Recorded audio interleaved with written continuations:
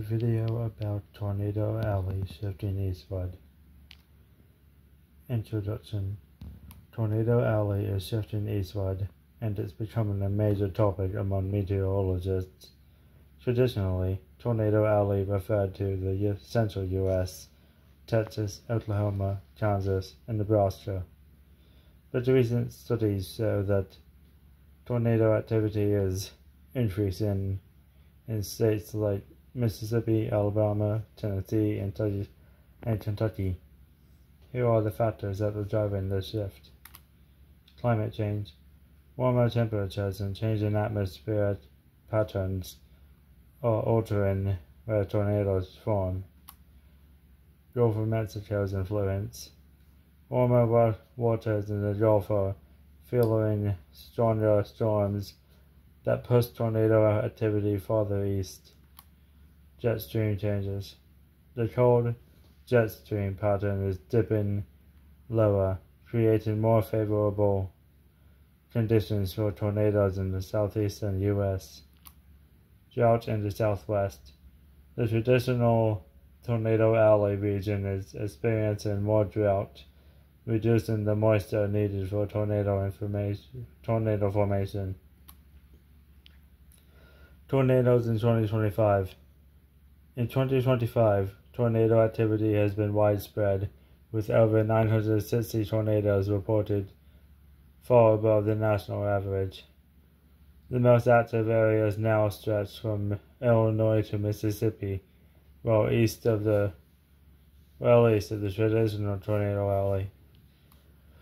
Some meteorologists argue that Tornado Alley is now almost everything east of the Rockies, with tornado season lasting year-round, instead of being confined to spring and summer.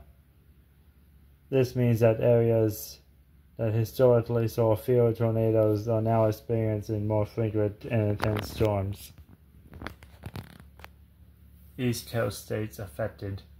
The shift in tornado activity has affected almost every state east of the Rockies, including several East Coast states. While tornadoes were once more concentrated in the central United States, they are now increasingly common in states like North Carolina, South Carolina, Virginia, Maryland, Delaware, and even parts of Pennsylvania and New Jersey. In 2025 alone, tornadoes have been reported in Delaware and Florida, showing how widespread the activity has become.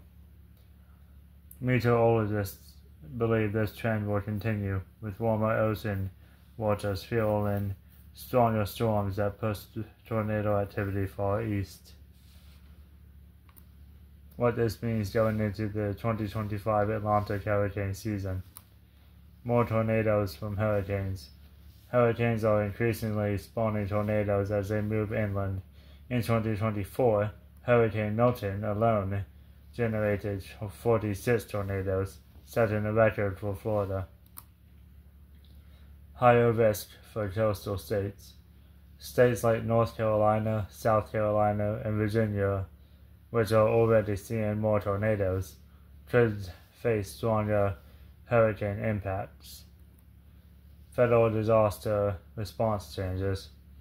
FEMA is shifting more disaster recovery responsibility to individual states, meaning affected areas may receive less federal aid after hurricanes and tornadoes. Above average hurricane activity. Experts predict 17 named storms and 9 hurricanes, with 4 major hurricanes, Cat 3 or above, expected this year. Outro. With Tornado Alley expanding eastward, hurricanes could bring more destructive tornado outbreaks to areas that historically saw fewer storms. If you're in a coastal state, it's a good time to review emergency plans and stay updated on forecasts. Thanks for watching, like, subscribe, and comment, and I will see you all next time.